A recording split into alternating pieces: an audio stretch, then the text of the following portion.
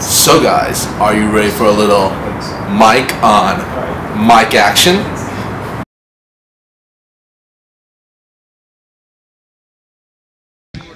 So we just came out of Geeks and Musical. So what did you think of it? I thought it was awesome, terrific, very original and hilarious. We loved it. We loved the chorus as well. All the background actors were hilarious. 2 fingers up. And if you had to categorize yourself only in one fandom, what would it be?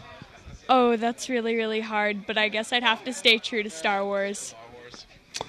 I like this girl. I like this girl. Wow. I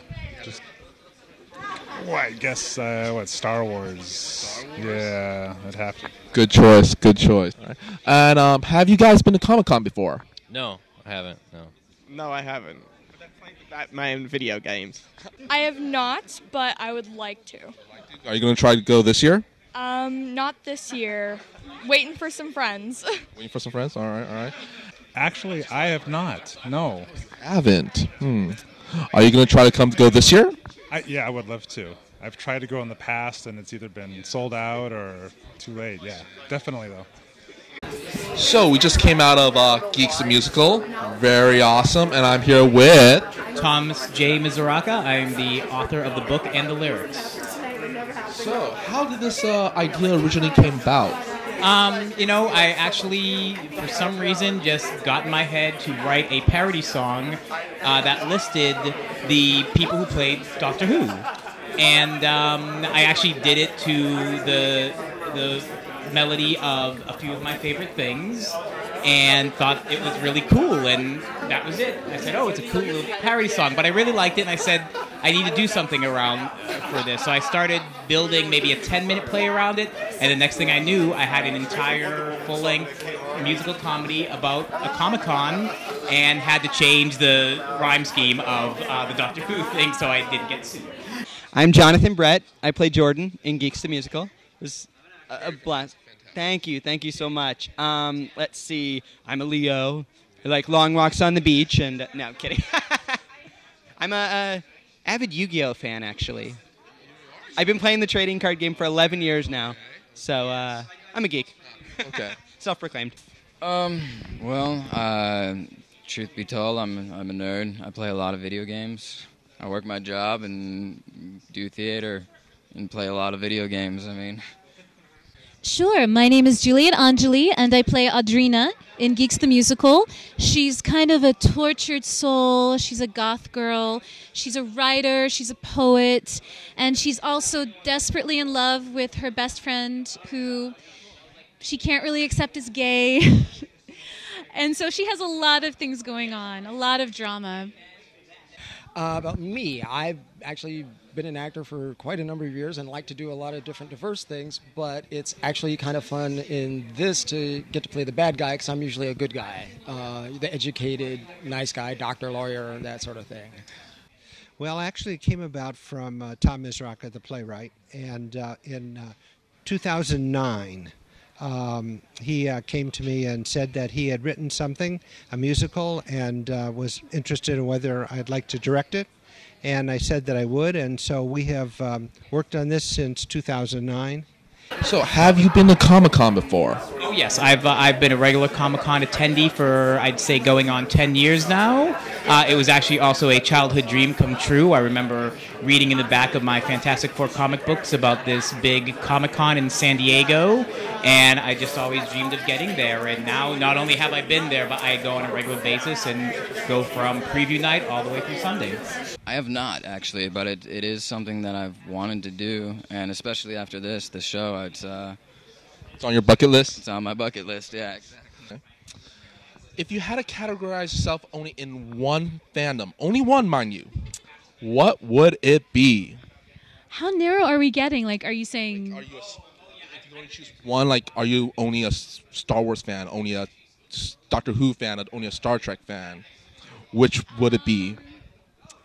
This may not be exactly in the categories you're looking for, but I would say Monty Python, because I grew up on a steady diet of that, and The Holy Grail is my favorite movie of all time.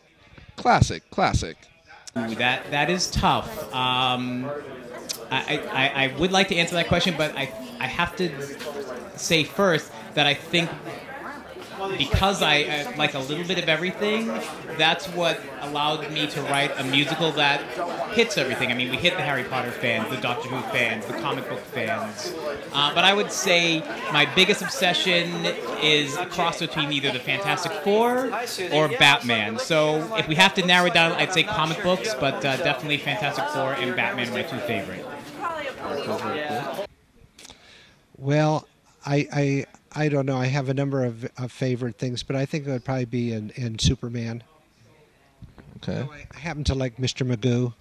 Okay. For this role, did you do any research into the various fandoms that you will be, playing?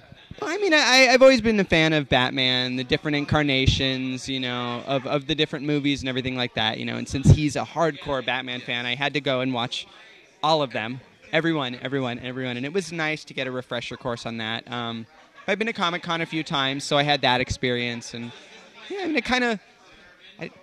How much do you research when it's you? Pretty much.